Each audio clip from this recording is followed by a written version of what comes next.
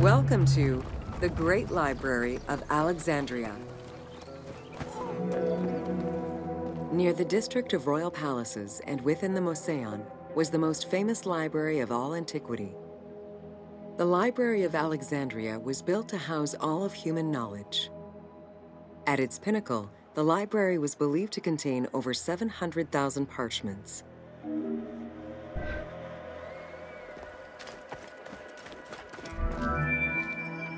Throughout the centuries, fires and wars between Christianity and paganism destroyed the library, leaving nothing behind.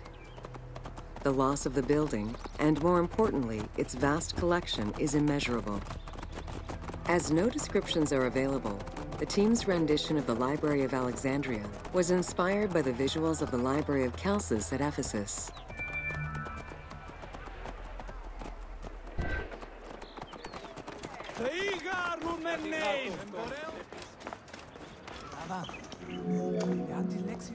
While much of the collection was purchased at the government's expense, the library also obtained books through other means. Any books owned by travelers coming through the city were seized to be copied for the library. The copy would then be returned to the owner, and the original entered into the library's collection.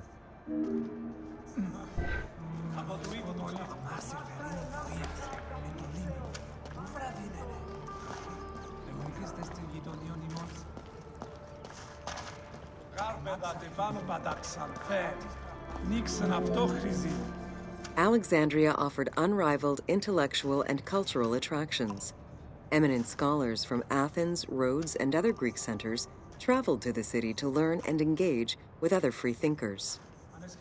Both the Moseon and the library were at the center of groundbreaking ideas and creative expression.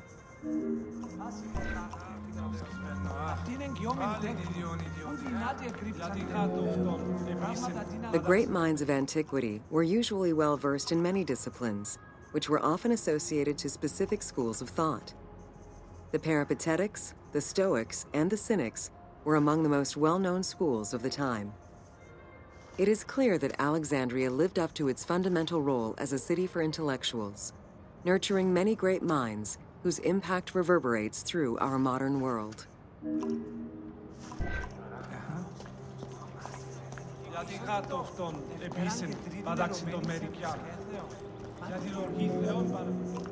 Hypatia of Alexandria was a Greek mathematician, philosopher, astronomer, and inventor. Though born in Greece, she eventually migrated to Alexandria, like many great minds of the time. It is there that she became the head of the Neoplatonist school of Alexandria. From most accounts, she was highly respected by her fellow Alexandrians, both as a teacher and a philosopher. With her death, the age of great ancient scientific discoveries came to an end.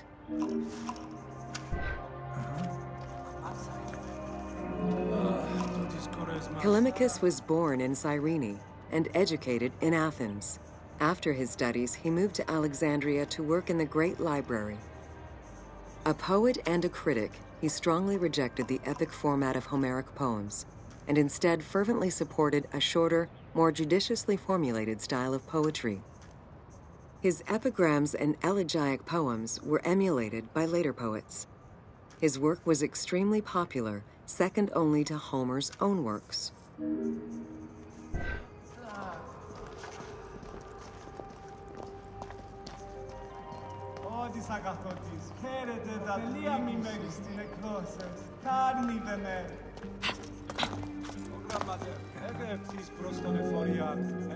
It was in Alexandria that mathematician Euclid, the father of geometry, wrote the Elements, laying out the foundational work of what would become modern algebra and number theory. Euclidean geometry would become one of the most influential systems in the evolution of mathematics.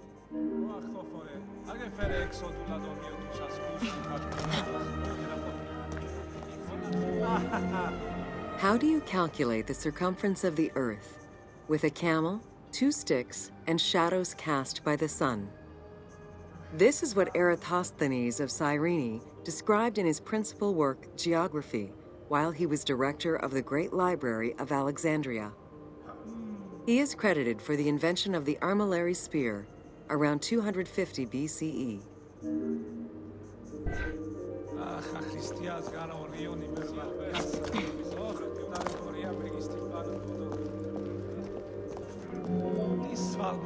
The earliest known and most complete armillary sphere of antiquity was the Meteoroscopion of Alexandria, with an imposing 9 rings compared to the 3 or 4 of most other astrolabes.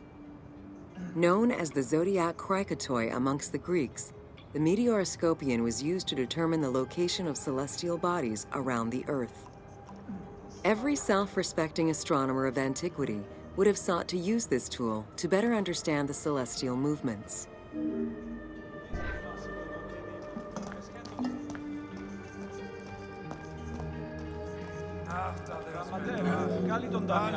Pythagoras of Samos was a well-known and respected philosopher and mathematician. He is best known for the Pythagorean theorem. However, there is proof that the theorem existed in Babylonia and India long before Pythagoras was born, casting some doubts as to who exactly originated the theorem.